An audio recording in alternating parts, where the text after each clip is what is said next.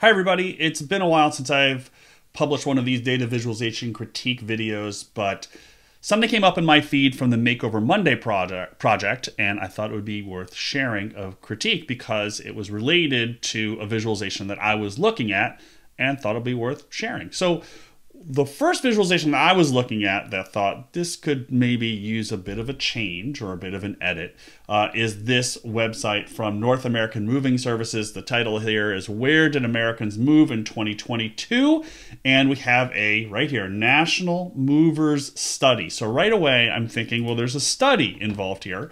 So let's start with the visualization. And again, just like every other critique, we don't exactly know what the creator's constraints are, their tools, what they're trying to get at, what their bosses are saying, but we take it at face value what we have here. So let's take a look at this interactive map.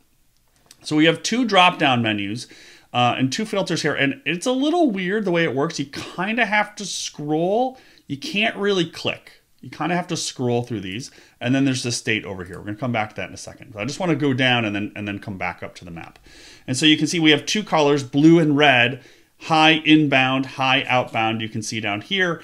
And just one other thing about color, blue and red in the United States tends to be associated with political parties. It's not the end of the world to use it here. It's in their logo, so maybe fine. But it does tend to be associated with political parties in the US, but okay. And then we've got a couple of states down here, the top five, inbound and outbound.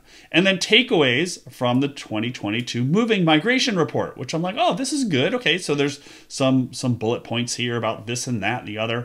And okay, neighbor, this is some blog post. The houses, this is another blog post at NerdWallet. And then going down here, and notice that, you know, still a bit more, there's a methodology, a summary of findings. There's not, I mean, you could click through all these, there's not a report. Like, I'm still waiting for the report. So there's not a report. So maybe this is just my background of like expecting a report to be like a PDF report, but okay, so it's not a study per se, okay? So now let's talk about the data visualization itself.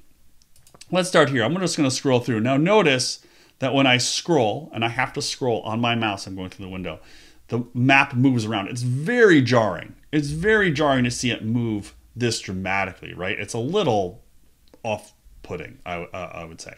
And notice that even if I click on a state, okay, I click on Georgia, it zooms in, and I just get these two numbers. That's all I get, in and out. I mean, there's not a ton of information here. So the question we always have to ask ourselves is, when it comes to data visualization, particularly interactive visualization, does it need to be interactive? And in this case, I don't really think it does. And you'll see also that scrolling back out, I didn't even realize this until I just clicked, that scrolling back out to the full view requires a couple of clicks back out. So I'm clicking on Illinois here, it zooms in, it's pretty, I don't know, pretty jarring. And then I click again to get back out to the full view. But I don't really see these moves in and out. You know, I just see these sort of, you know, these top states. Now, by comparison, I'm going to show you this one, migration patterns. This one is from Atlas. I'm going to zoom down here, and you can see there's some search bars here. But notice that here, this is a static visualization. Okay, you can see my little windows pop up here when I get this. This is a static map, and notice it has the US and Canada, and it has the ins and outs in both states labeled. You can see they have the inbound in blue, the outbound in red, and then the gray at the bottom is that it's balanced, and so a little bit more balanced there. And so here, we don't have that jarring animation effect, and we have all of the data sitting right in front of us. It's in a map. Maybe it's not the best way. We'll come to that in a second, but we don't have that interactivity. Notice also as we go down here, similar sort of thing as the previous example, where we've got the inbound and the outbound and the list of the states. But also, as we go down here, we actually have full results. So there actually is a study here, download, which I'm not going to do here, download the media kit. So it's just an interesting comparison that seems to be based out of some data set that I haven't gone into. Here on the Atlas site, you could actually go see it, whereas on the previous site, you couldn't. And the interactive visualization versus the static visualization.